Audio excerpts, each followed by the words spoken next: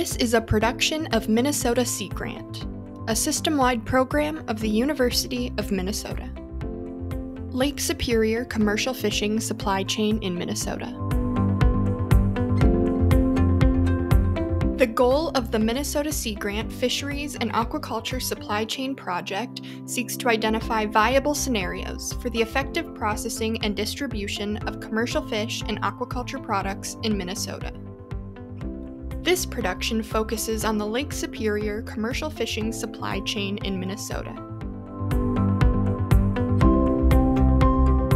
The Minnesota Sea Grant Fisheries and Aquaculture Supply Chain Project has 4 objectives: to explore how best to mitigate the effects of the COVID-19 pandemic situation, to determine methods to prolong the shelf life of fish products and to provide supply chain flexibility, to explore cooperative business components such as processing and distribution, and to address future uncertainties in the supply chain for Minnesota seafood products.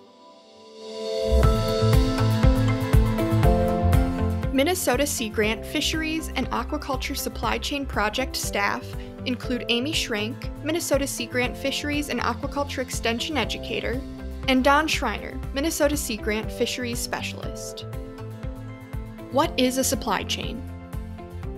A supply chain is the procurement, processing, preservation, transport, and sale of a product or service. What is roe?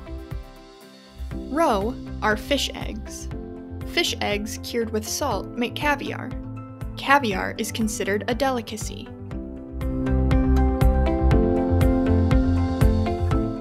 There are several commercial fishing concerns addressed in the Minnesota Sea Grant Fisheries and Aquaculture Supply Chain Project.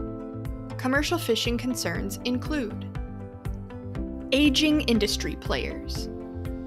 Many commercial fishers are approaching retirement without someone to continue their fishing operations after they retire. People looking to get into commercial fishing need to know that it's a viable business in which they can make a living. Supply and demand mismatch. Local demand for freshly caught fish is high, and fishers struggle to provide adequate supply during the prime spring-summer tourist season. Fishers receive a low price for their product during the roe season in fall. Cisco, or lake herring fish fillets, flesh, and roe are the predominant commercial harvest in Minnesota's portion of Lake Superior. The dockside price for Cisco has been declining since 2017. Lack of fish preservation options in the fall. When local demand drops, preserving the fish extends the usable life of the product and opens up the possibility of transporting and selling in other markets. The most viable preservation options include vacuum packing, freezing, and smoking the product.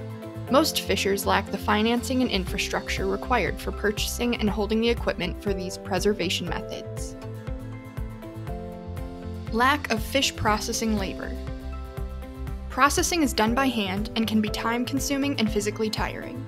Without additional labor, fishers have to spend more time processing fish and, as a result, less time actually fishing.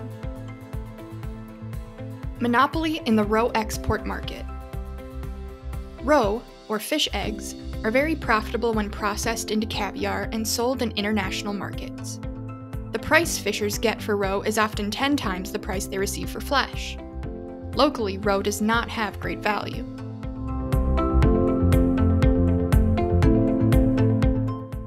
The proposed recommendation for the issue of aging industry players is to improve the price of fish products so the industry is attractive to new commercial fishers.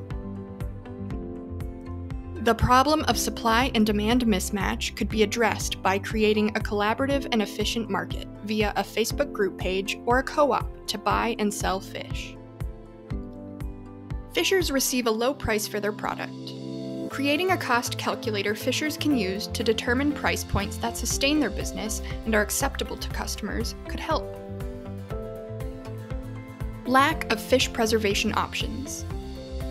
Developing vacuum packing options could enable fishers to buy and sell more of their catch by extending fish freshness by 3 to 5 days, and longer if frozen.